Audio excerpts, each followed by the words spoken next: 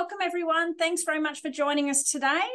Not the greatest topic to be talking about. Obviously, there's been a lot of changes and everything going on, I guess, in the economy.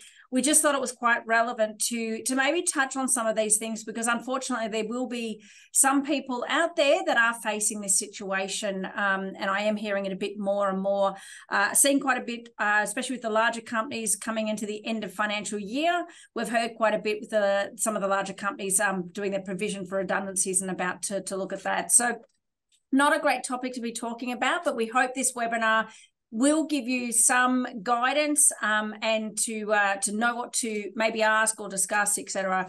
And obviously, we'll always be here. So today, just to go through also important information, just the fine print. Obviously, this is general advice. It's not specific to your personal situation. So if you do find yourself in this situation, please do reach out and we will assist you the best we can in that and assist you going through.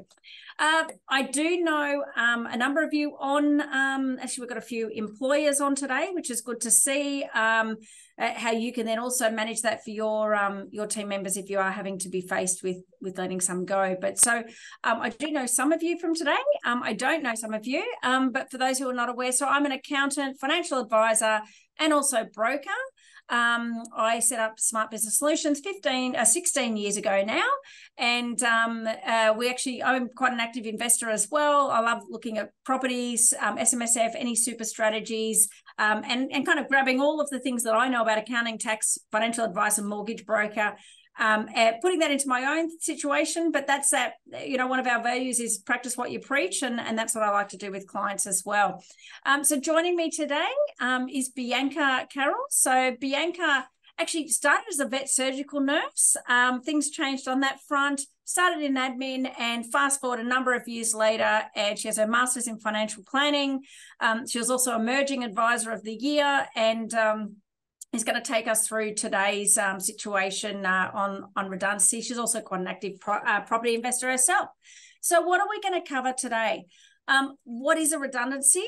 What is your redundancy package? What does that tend to look like? There is in some situations there is some ability to negotiate and things like that. So just what is that?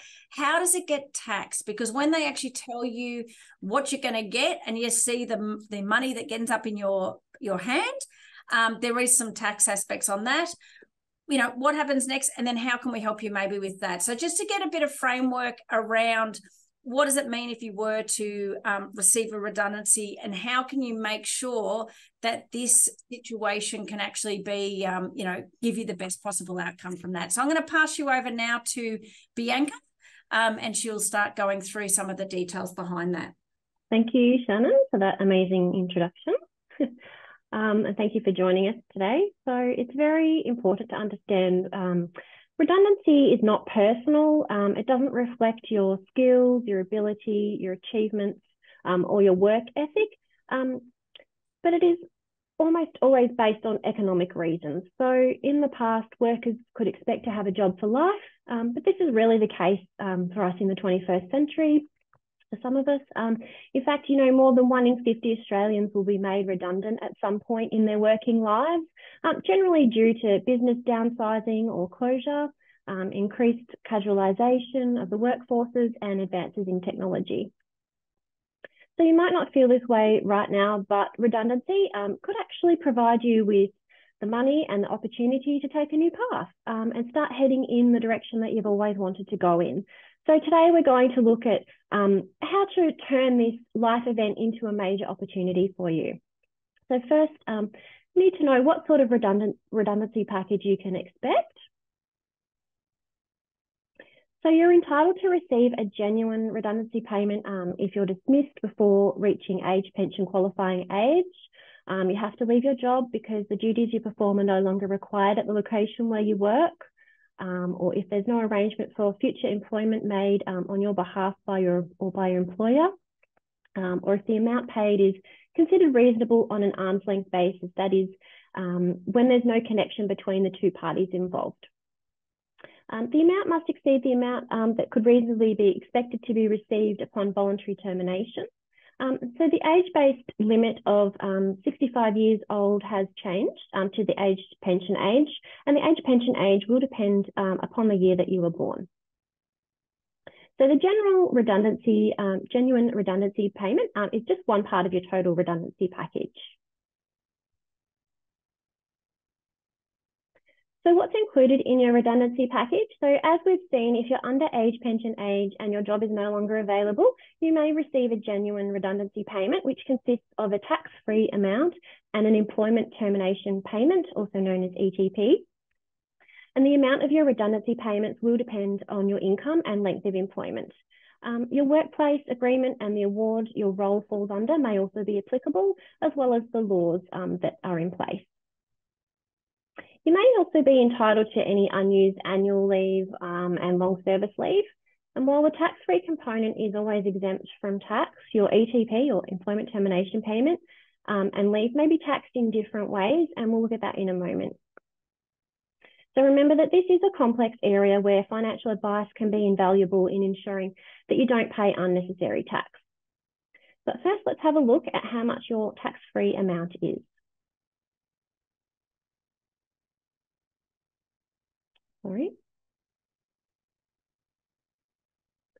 Let's have a look at how redundancy is taxed. Just skipped a slide there. So there is a specific formula for calculating the tax-free part of your genuine redundancy payment. There is a base amount of $10,989 plus a further amount of $5,496 for every year that you worked for your employer. So the base amount and the further amount are indexed each year in line with the average weekly ordinary time earnings, or AWOTI. So the formula for the current financial year is calculated on the screen here. So we have the $10,989 plus the $5,496 times by the completed years of service. So for example, if you've worked for a company for 10 years, the tax-free amount of your redundancy would then be the $10,989 plus $5,496 times 10 years, equaling $65,949. So any payment above this tax-free amount is your employment termination payment. So what is an employment termination payment, or ETP? So an ETP can include general redundancy payments in excess of the tax-free amount, as I just discussed, unused rostered days off, payments in lieu of notice, unused sick leave if it's not part of the tax-free amount, a gratuity or golden handshake, compensation for loss of job, or compensation for loss for wrongful dismissal. So if it is paid within 12 months of the termination of employment. It is also important to know what is not an ETP. So general redundancy payments within the tax-free amount, unused annual leave and or leave loading, unused long service leave, salary, wages and allowances owing to you for work that you've already done or leave that you've already taken, compensation for personal injury, payment for restraint of trade, an advance or loan, super benefits and deemed dividends. So let's have a look now at how this is taxed. So the first thing to know is that employment termination payments have a tax-free and taxable component. So the tax-free component, if you've had an employment service period which commenced on or before the 30th of June 1983, then the fraction of your ETP related to that service period will be tax-free. It also may include an invalidity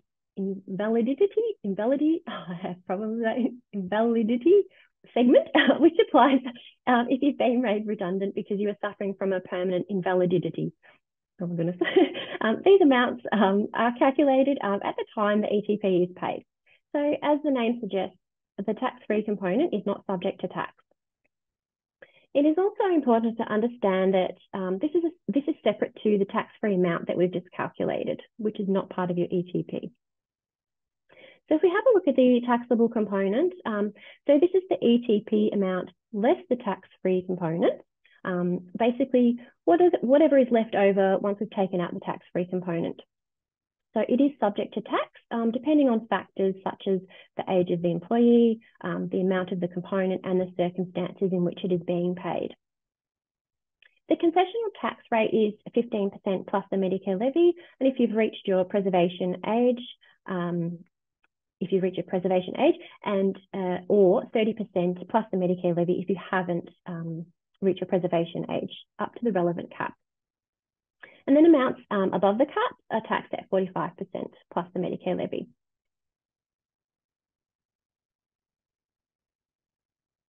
So understanding the tax cap. So depending on the type of employment termination payment, there may be two different caps to apply, called the ETP cap and the whole of income cap. So the ETP cap applies to excluded payments, which are genuine redundancy and early retirement scheme payments that exceed the tax-free limit. Only the amount above the limit is subject to the cap. Invalidity payments, only the amount not included in the tax-free component is subject to the cap. And compensation payments for personal injury, unfair dismissal, harassment or discrimination, and death benefit ETPs. So the ETP cap is indexed each year, and it is currently $235,000 in the current financial year, but it is reduced by any other payments of this type received in the same year for the same termination. But there is also the non-excluded payments, and they're including golden handshakes, non-genuine redundancy payments, severance pay, payments in lieu of notice, gratuities, unused sick leave or rostered days off. And for these, the smaller of the ETP cap or whole income cap applies, and the whole income cap is $180,000 in the current financial year, but is reduced by other taxable income payments you receive in the same year, including salary and wages. So unless there are multiple payments to the employee for the same termination, the whole of income cap will generally be the lesser amount and will be applied to these payments. And the reason for these two types of caps is that you don't use up all of your ETP cap or non-excluded payments, so you can take advantage of a lower tax rate on these. If you receive a payment that is partially excluded and partially non-excluded, they'll be treated as two separate payments, with the excluded payment treated as being received first.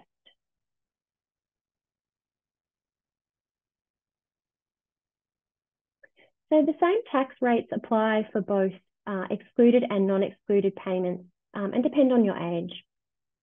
Because the cap amounts are different, it affects the total amount you're liable to pay in tax. So for excluded payments on the first $235,000, you'll be taxed at 30% plus the 2% Medicare levy if you're under preservation age, and 15% tax plus the 2% Medicare levy if you've reached your preservation age. Unless that cap has been reduced by payments received in the same year or for the same termination. And the remainder of your taxable component will be taxed at 45% plus the 2% Medicare levy. So that is anything above the $235,000 cap. So for non-excluded payments, remember that the cap is the lower of your ETP cap or the whole of income cap. So the maximum this cap will be is $180,000. So that amount will also be taxed at 30% plus the 2% Medicare levy if you're under preservation age, and 15% tax plus the 2% Medicare levy if you've reached preservation age. And the remainder will be taxed at the 45% plus 2% Medicare levy. So as you can see, these rules are very complex. So it's definitely worth getting tax advice when you're working out how to receive your employment termination payment.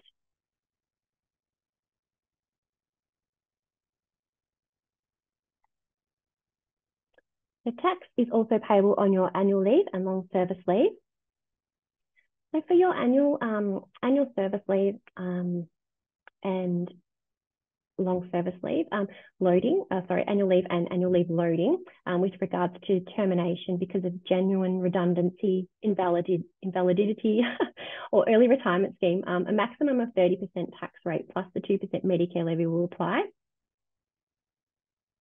For your annual service leave and leave loading with regards to the normal termination, so that voluntary resignation, employment terminated due to inefficiency or retirement. So the pre-18th of August 1993 will be a maximum of 30% tax rate plus a 2% Medicare levy, and post that date, a tax at marginal tax rate.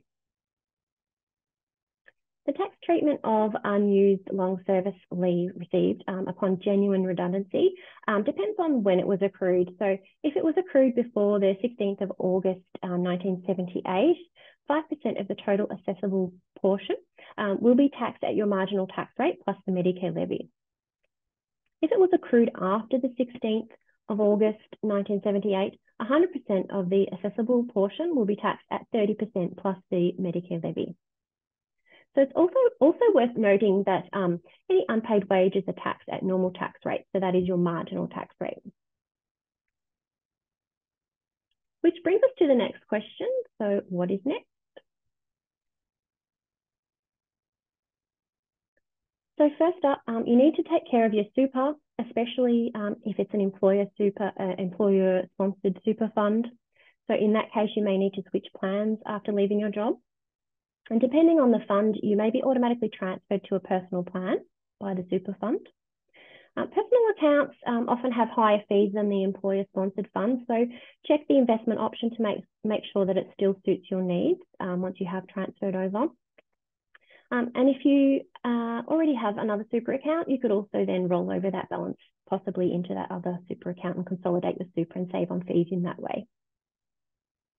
You do need to be careful and consider if you do have any insurance sitting in your existing super fund, because you'll need to find out the level of cover that you have there and whether you can retain that in a way or whether you need to apply for some more insurance elsewhere. And of course, if you do need, a financial advisor can always help with superannuation and insurance needs. It can be a very complex area as well. So next you need to decide what to do with your redundancy payout.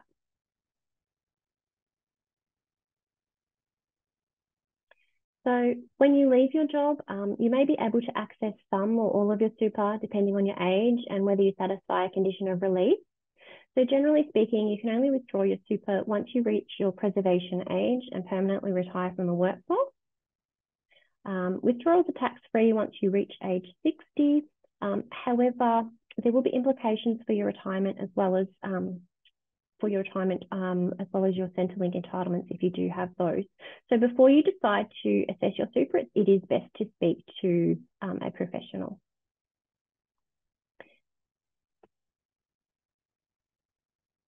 So one of the hardest choices can be deciding what to do with your redundancy payments. And while it is tempting to splurge it all when you receive a large sum of money, you need to be careful about how you spend that money until you're earning a regular income again, or until you have organised your retirement, if that's what you are going to be doing. So it is a good idea to speak to a financial advisor about the best option for your individual financial situation, because we are all different. We all have different needs and financial goals.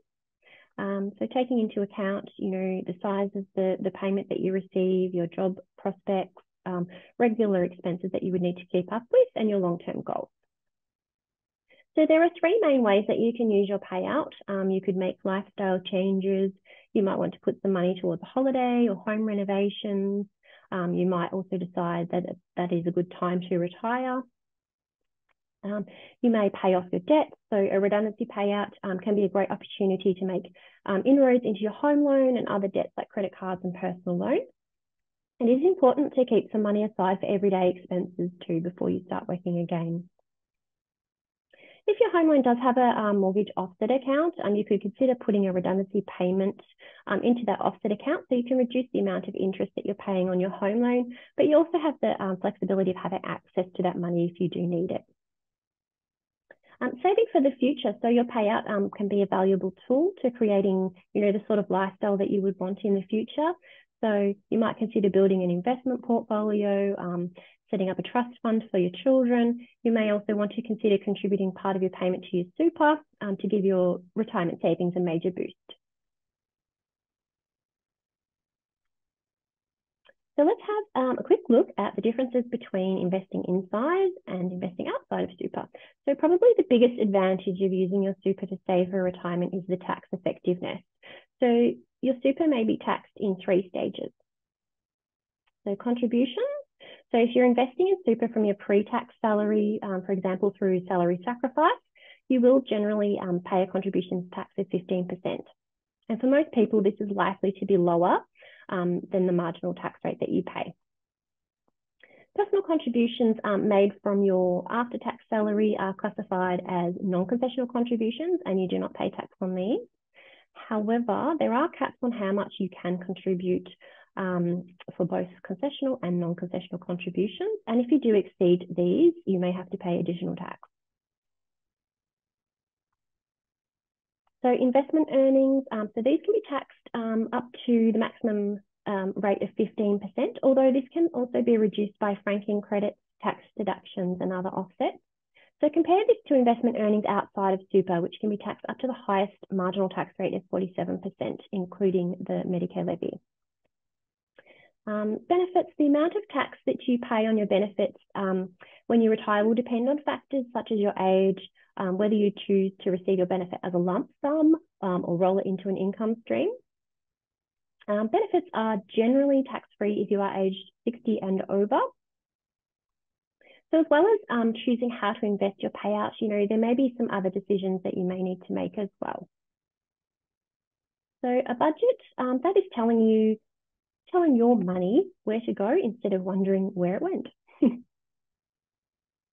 So this is the definition of a personal budget.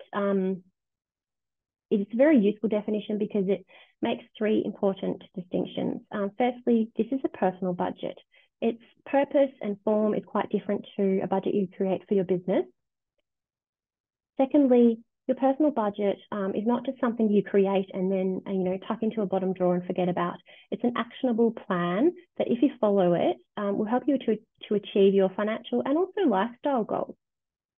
And then lastly, your personal budget is forward-facing for a 12-month period and broken down into months. So it allocates your future personal income, including salaries, drawings, dividends from a business, personal expenses, savings, investments, and the reduction of debt, personal debt as well. So put really simply, a personal budget is a plan that lays out how you will spend and save your money. So there are many benefits of having a personal budget. And some of these are obvious and are financially focused, and others are focused on reducing stress and improving communication with your significant others, and sometimes just giving you peace of mind.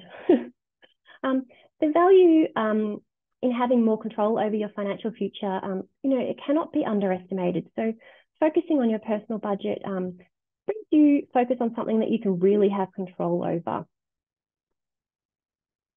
Personal budgeting helps you focus on your money goals and creates a better awareness of where your money is actually going. So a common comment that we get from clients when they look at their annual accounts and see their personal drawings figure is, we can't possibly have spent that much money in a year. Where has it all gone? So don't worry. It is common. You're in good company. So this is a sure sign that, by spending, an hour each month drilling down into your personal spending, you'll have a greater awareness of where your money is actually going, and, you'll start thinking about where it's going before it goes.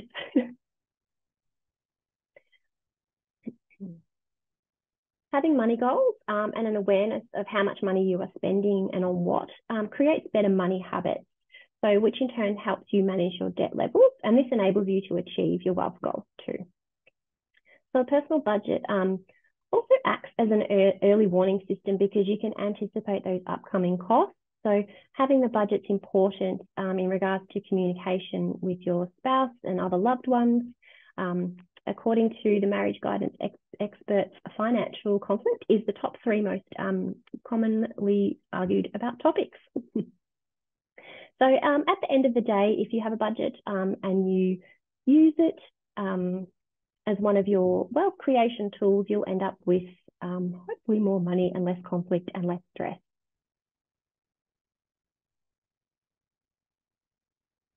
So here are the top 7 reasons why so many of us don't have a personal budget. Setting up your annual personal budget and reviewing your progress each month is a time-consuming process. There are some simple things that you can do to make things easier on yourself. Make sure you have all your personal spending coming from one bank account or one credit card. Try not to pay personal expenses out of a business account. That way you'll only have one spending source that you'll have to track. Secondly, get a hold of a simple budget template to work out, setting up one. We have one available, a really good one on our website. You can have a look there. It's free to download, and we can also assist you with working through it if you do need that. Alternatively, an idea, you could subscribe to a budgeting app. There are a lot on the market. And you could go one step further and see a financial advisor and have a look at your whole financial situation and goals. So price can be an issue for some of us, but don't let your financial future be harmed because of your preconceived notion about who needs, a spending plan or a budget. We all do. So totally understand, watching a movie sounds more fun than doing a budget, but once you've done it and you set it, it'll only take a little bit of time each month to update it, and the benefits outweigh that time spent. So redundancy can be viewed as an opportunity for a reset, a deep dive into your finances, your financial and personal goals, and what steps you need to take to achieve those goals. And depending on your payout amount, redundancy may offer the gift of time and a financial injection to help you design a better, more astute approach with your finances.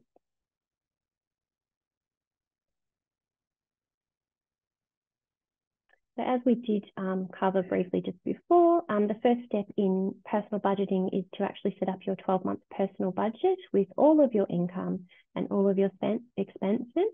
And it is best to do it month by month. So firstly, the best way is to enter all of your monthly income. So that could be coming from, investment income, employment income, business income, and then popping in all of your expenses, all of your food and bills and medical, lifestyle and housing. And that will give you a really good understanding of your overall income and overall expenses, giving you a better idea. So also be prepared to have a shop in some categories as well. It would, if you would prefer, to budget on a forward-facing basis, be also sure to include the big ticket items. Don't forget those things like the rates and insurances and school fees, things like that. And also don't forget to include holidays. So when budgeting your debt repayments, this is an opportunity to plan for increases or decreases if necessary, according to the cash surplus and your wealth creation plan.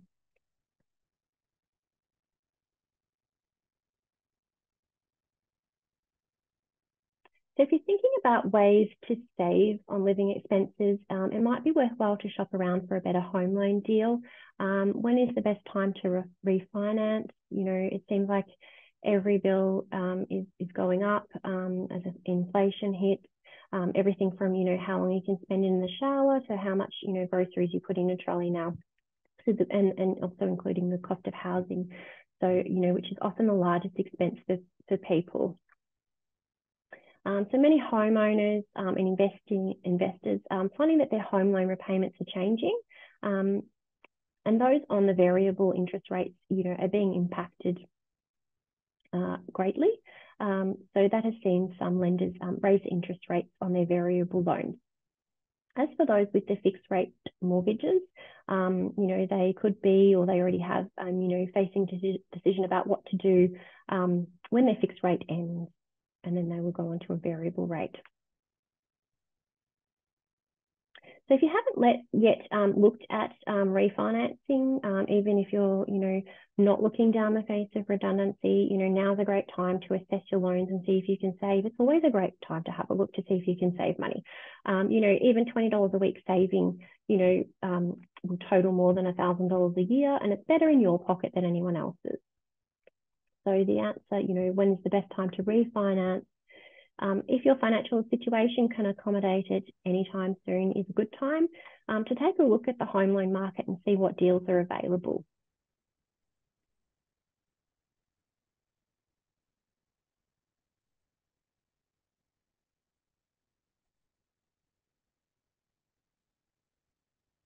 So what are the benefits of an offset account? So an offset account is one of the most useful features that a home loan can have, and we'll go through some of the benefits now. So it works like an accessible savings account. So an offset account is, like an everyday bank account, but having the money sitting in that type of account means that you can access it. You have the flexibility of being able to access it when you would like to. The fees you pay for the account and transactions may also be lower. It helps you reduce your interest costs on your home loan. So if you have more money in your offset account, the less you have to pay on your mortgage, and funds are accounted daily against your home loan balance. It allows you to pay your home loan sooner. So given the savings that you have from having an offset, you'll be able to pay off your home loan sooner. And this does depend, of course, on how much you have sitting in your offset account. You can take advantage of a tax deduction if you are claiming a tax deduction on the interest. Financial advisors, can use, this as a method, using offset accounts for tax purposes, and accountants may also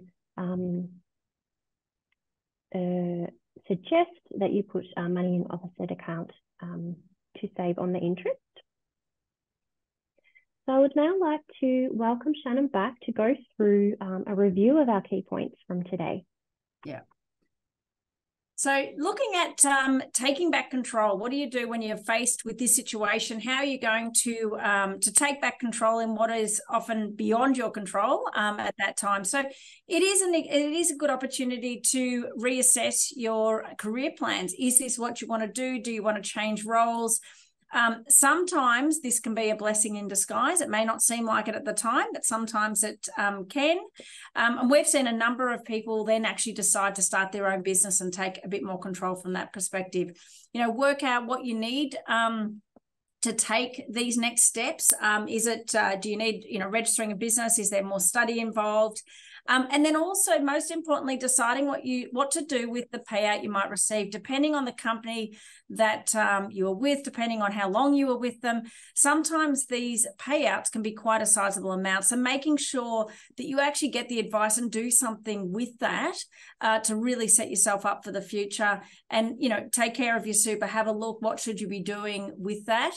And then based on receiving this, depending on your age as well, make a retirement plan around it so that you're not waiting till the last minute. But definitely look at seeking professional advice around that. Some of the other things to consider as well, potentially investing in professional development or training. If you've been at a company for a long time, you've probably had a lot of training at the company, but are there new things that are needed? If you're going to look at making this career change or starting a business, what else do you need on that side? Depending on the timing, at the moment, you may need to access Centrelink benefits potentially, but it also could be that depending on the size of the redundancy you've received, you may not be eligible yet. And you also, given the labour market, you may find something very quickly. We do have a number of people that actually decide, actually, you know what, I'm a few months out or I'm a year out of retirement. I'm not changing jobs. I'm going to actually retire now.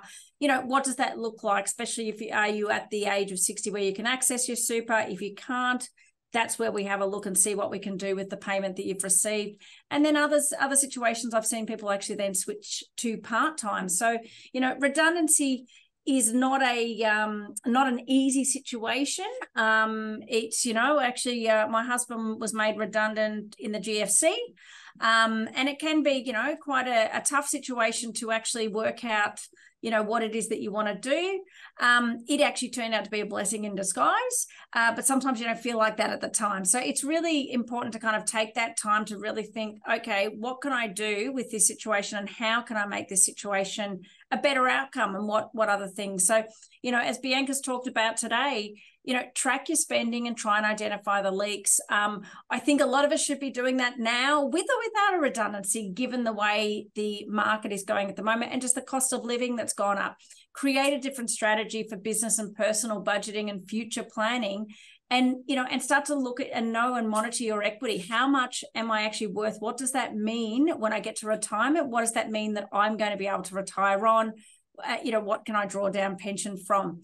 Go and look at negotiating a better deal with a lot of your providers, whether it's your, electricity, whether it's your health insurance, things like that, and look at cancel those things that you don't need. So, really reevaluate, review, and reset monthly, and get yourself back on top from a budgeting perspective. And sometimes using these types of situations as that catalyst, because life just gets busy and you just keep doing what you're doing. If you need, get some independent accountability, someone to help, keep you on track. And then I guess, try and look at the positive on it. I know it's not going to be a positive situation, but trying to see, well, this has happened. What can I do to go forward? So how can a financial advisor help? Now, we've got a lot of videos also online that you can watch. You can rewatch this one as well, but we do have a personal budget one. We've got some others. But if you want someone to sit down with you and help you set financial and lifestyle goals, we can actually do that with you. I guess what we often like, financially modeling out right out through to, retirement and then life expectancy. What does that look like? Now, I know a lot of things change along the way, but just something to give you a bit of clarity on it and how best to use that lump sum, looking at insurance benefits, help you plan a comfortable retirement, and then navigate some of the options for the payout, just to make sure you get the best situation. If you're going to have a big tax bill, is there an opportunity for us to contribute more to super that would help minimize that, knowing that maybe you can access it in 2 to 3 years' time? So that kind of planning can really add a lot of dollars to your bottom line as well. Look at building a tailored investment portfolio and really achieve financial security. And I think the biggest thing that we get back from our clients is where they just say, you just give me peace of mind. I know where things are at. So that's something that we can help you with. So we do have our personal budget template that is free. Feel free to email us. We can send that to you. It is on our website with the video to go with it to teach you how to use it. If you want a personal budget review and financial coaching session, $600 plus GST, we can sit down and go through your personal budget. But if you do want financial advice, which is going to that full level, that's from $4,000 plus GST. But what we always find is we end up more than paying for ourselves, of course, with the value of the advice. So I'm going to put it out to questions. I haven't seen any questions come through. Maybe we've answered all the questions. I understand it is one of those topics, and I know that we've done this. Probably only half the people that registered did turn up for the session. I know we've had that with some other topics that are also a bit like this as well, that a lot of people do like to go to our YouTube channel. It's not something we all want to discuss a lot of these and watch the videos in person. So if you're watching this as a repeat or from our YouTube channel and you do have any questions, feel free to reach out to us. But thanks everyone for turning up today, and I hope you got a lot out of it in what's going to be a challenging time. Hopefully this helped give you some clarity. It is worth going and getting some advice to also make sure the calculations have been done correctly, because we have checked a redundancy calculation that was done by a local government agency, a government body, and it was wrong. And so our client did end up with quite a bit of extra money. It had been calculated incorrectly. So it is always worth getting an accountant in that situation to have a second set of eyes over making sure the calculation is done correctly. Thanks very much for joining us, and we'll hopefully see you all at our next webinar. Thank you. Thank you.